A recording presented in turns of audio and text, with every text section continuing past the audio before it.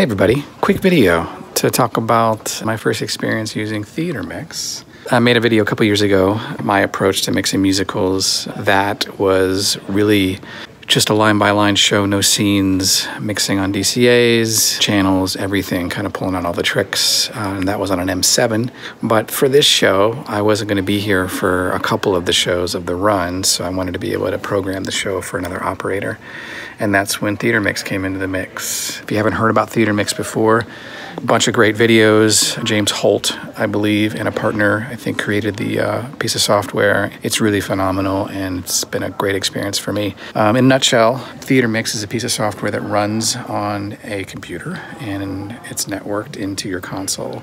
I'm using this with an X32, but it's available to be used with several different consoles. It allows you basically to manage mixing a show using DCAs, and an easy way to assign and unassign actors, groups of actors, etc., into a DCA. But in general, this is it. We've got Theater Mix, we've got QLab. I kind of set this laptop to be kind of the show laptop. I can go through my scenes, I can see when the QLab is firing.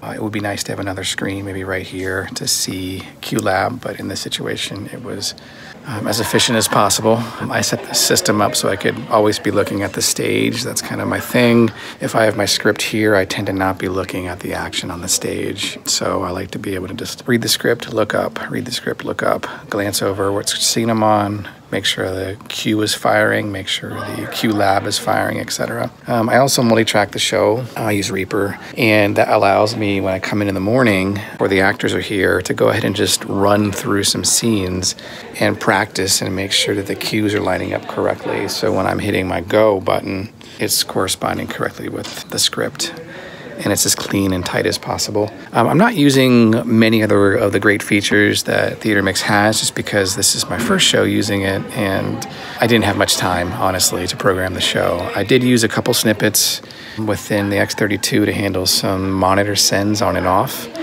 I did engage the effects parameter, so there's a couple lines in the show that require some reverb.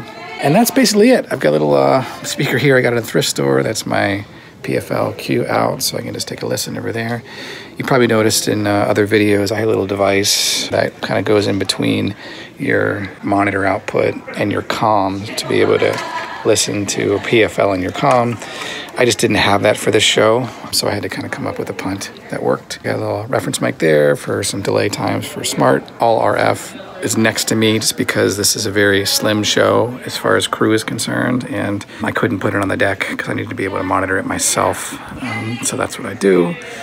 And that's basically it. Give QLab and Theater Mix, the combo with an X32, a try. It's been a great experience.